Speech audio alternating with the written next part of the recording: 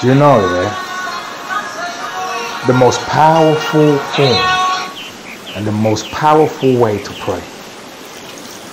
Let me show you something about life. You see, this life here is about energies and connecting energies. So let me show you something. You see, the food you eat, the water you drink, the air you breathe, you know it's connected to your health. You know if they're dirty or if they're filthy, then your health is not 100%. Right? Good. So,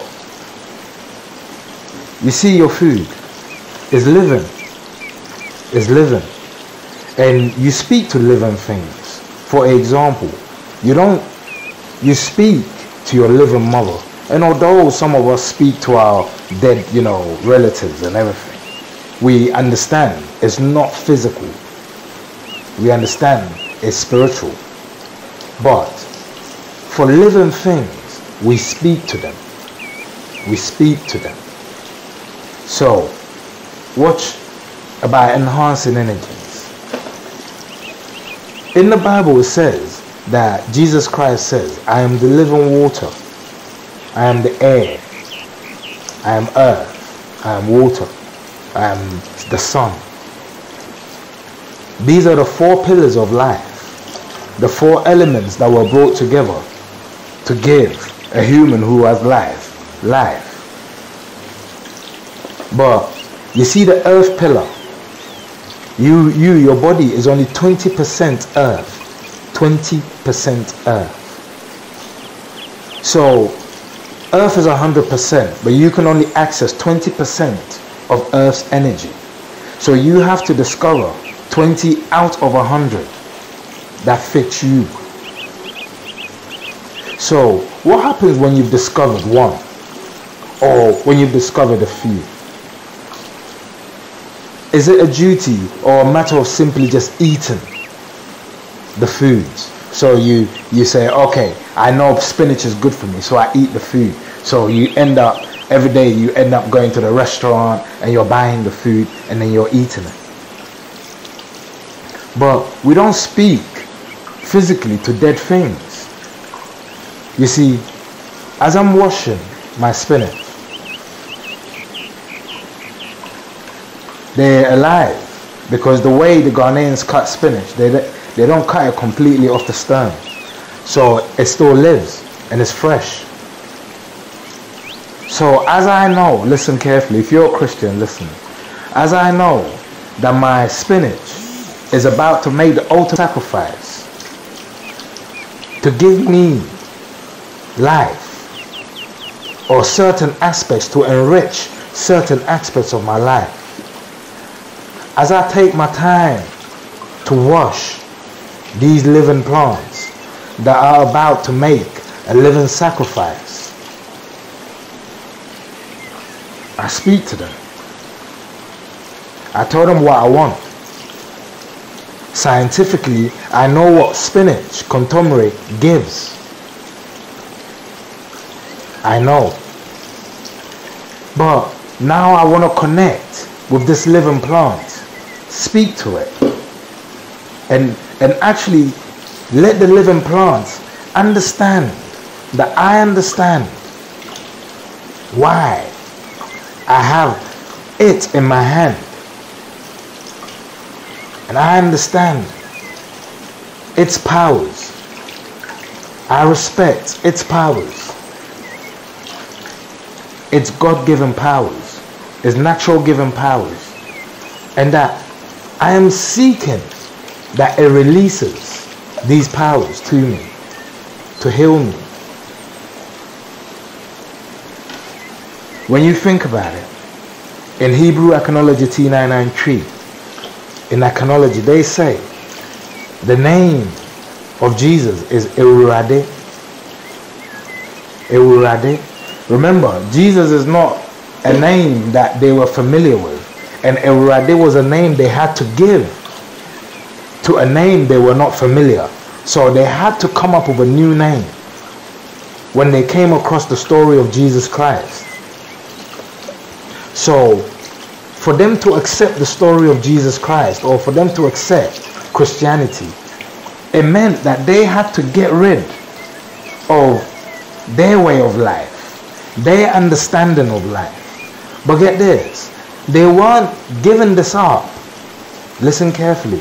They weren't giving this up optionally, because the person who had brought the alternative brought guns, cannons, and destructive weapons along with them. So the Acans, not wanting their people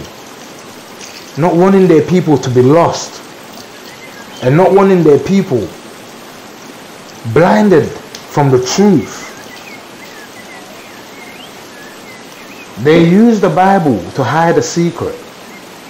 The secret of who Jesus Christ really is. You see, the truth is that Jesus Christ says that I am the living water, that I am earth, that I am sun, that I am air, I am life. Life is a combination of these four. If something does not combine these four things, it's not living. Jesus Christ is a combination of these four things, and he is living. So my people say, call him Ewurade. Ewurade. So it's a phonetic language. Let's break down the understanding of his name in Hebrew Ethnology T99 phonetic tree. First, they were told that this son was sent by God to come and die to save them from their sins and from the punishment that had befallen unto them. And that to do so, he was going to die. He was going to die. So he was going to sacrifice his life to save them. In Hebrew Ethnology T993, this act will mean that he was born knowing he was something that belonged to death. So he was Owu Adie.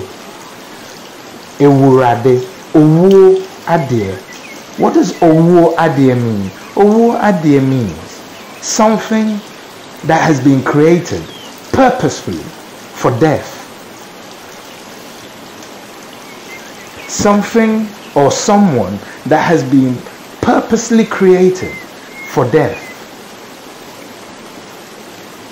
But it's a phonetic language, and one word in a phonetic language means one thing, but depending on where you put it can also mean another thing.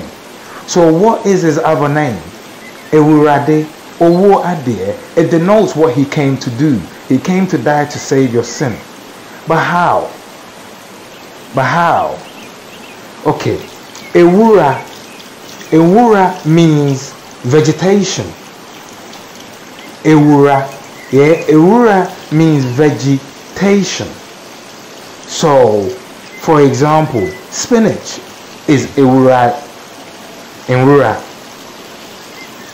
Foods, they are the family of Enwura, Adriani. But get this, even the English language supports this argument, because if you look up the word life, what is life? It will tell you that life, anything considered to have life, is something that has the capacity for growth. Growth requires earth, water, air, and sun. And it has something that has the capacity to reproduce itself. Reproduce itself. That's the meaning of life. And trees, they have that capacity. They're living. In Hebrew Ethnology T993, we call the tree Idria. But listen to this.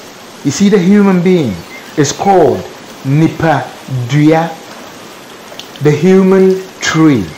Because the human is seen as a tree. And the human is a tree. That's why the human eats trees. Because tree has taken a different form. The human form. So tree is consumed by its human form. So they call it edua. But watch. When tree becomes food, it's called eduane. Eduane. You see, the ne is the same for the human. The human is called ne pa dua, ne pa dua. So get this, when it's alive, when it is dead and has made the ultimate sacrifice and is on your plate, and you have asked and sought all these nourishment, goodness from it, and it has agreed it will give you it, it's called eduane. But when it is alive and you haven't cut it and it's not about to make the ultimate sacrifice, and it's an autonomous living being, just like the human being, it is called eduane, because the word ni denotes the free things that were created in the image of God to stand upright. That's bibini, broni, and eduane. So black ni, white ni, and tree ni. Do you see what I mean? So they said his name is Ewurade. First translation, Owo Ade, that which was created to conquer death or for death. Second translation, herbal medication. Ewurade. Why? Because the tree is living, but the tree has never resisted me going up to it and taking it and sorting for what is needed to save my life. Listen, I'm telling you, Jesus is an application. Jesus, he's an application. Just mentioning his name won't help you. Applying Jesus will help you. Ewurade is an application. Just mentioning Ewurade would not help you. Applying Ewurade will help you.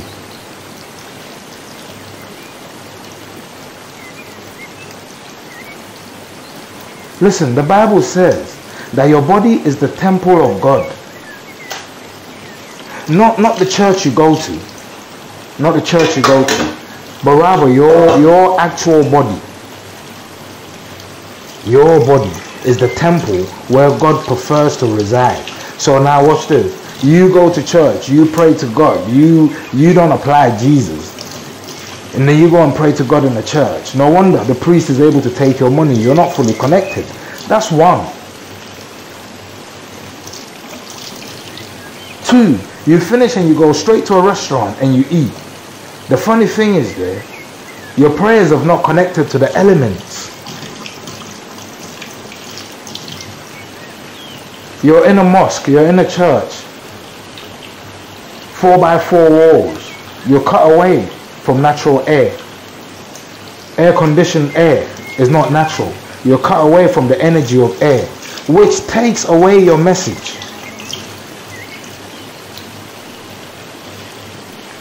The natural ground is cut away because now you're in treated ground.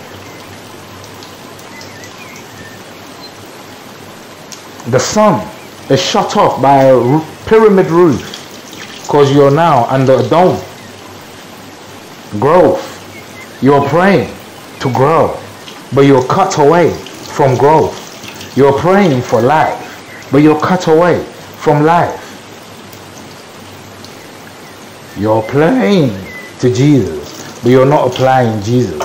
You're praying to Ewurade, but you're not applying Ewurade, because you see, let me tell you, as Moses got his message from the third kind, the tree kind, the tree spoke to Moses. Eduane, spoke to Moses. And the message was so powerful, it set the Egyptians free. Now, if someone is always touching your food, someone is always cooking your food,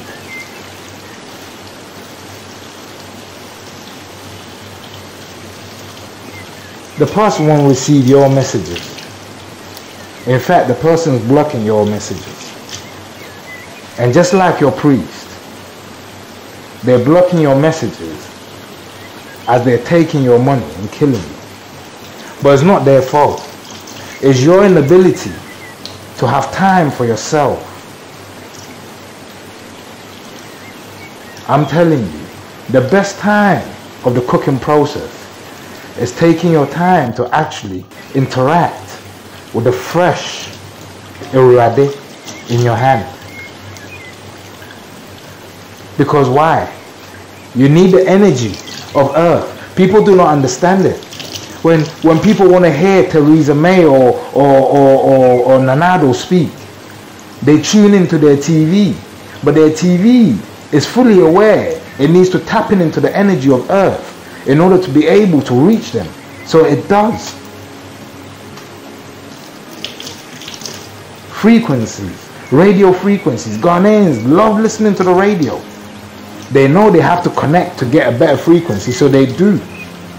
But your body is a radio receiver, is a radio transmitter. Your body, every technology on the face of this planet, think about it, is based on the human body. Because you don't create nothing that the human cannot somehow benefit from. Even if it's a bomb, one human may be disadvantaged by it, but another will benefit from it. But the body is the temple, and the only way you know that your temple is holy is by applying Irade.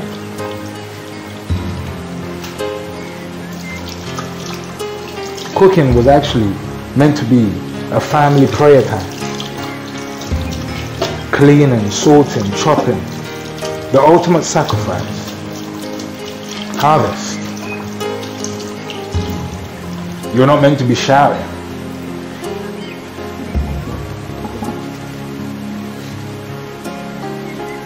Adriani is telepathic. Just think your prayers as you caress, as you wash. Just energize. Just connect. I'm telling you, that's when you end up cooking a meal and you forgot to put any seasoning in there, and then you end up saying it's still the best meal ever. Why? Because you see, taste, touch, feel, everything is energy. If the energy is good, your body will produce the enzymes to meet the taste you're putting in.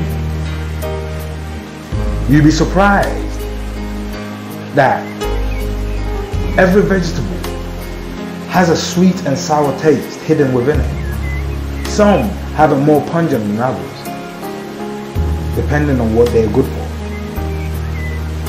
But get this, you see the tongue. You see one living big organ. But this living organ is like a microchip. It's got many cells on it, many different cells, all programmed to understand different flavors and to produce the enzymes to enhance those flavors.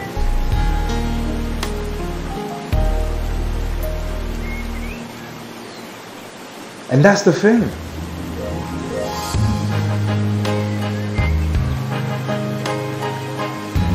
We're no longer connected to our food.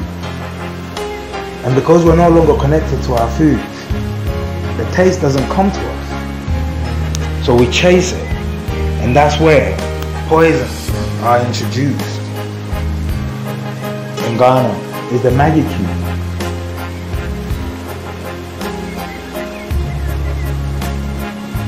Artificial flavors. Because your tongue, it hasn't been trained. Your tongues haven't been trained. So your tongues are not doing its job. A good way to train your tongue is by gargling honey, natural honey in your mouth every morning and drinking it before you eat anything. Mix it with a bit of garlic and ginger. Drink it. Leave that taste in your mouth instead of toothpaste, and then introduce yourself to your first meals. Don't add sugar. Don't add sugar. You can add a bit of honey. Don't add too much salt.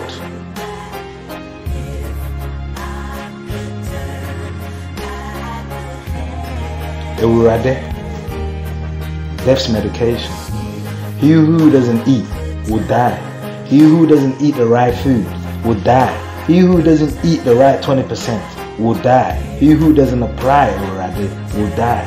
When you apply Ewurade,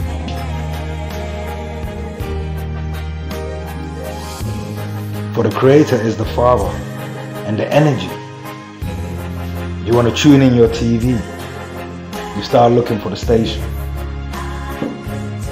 This is the body station.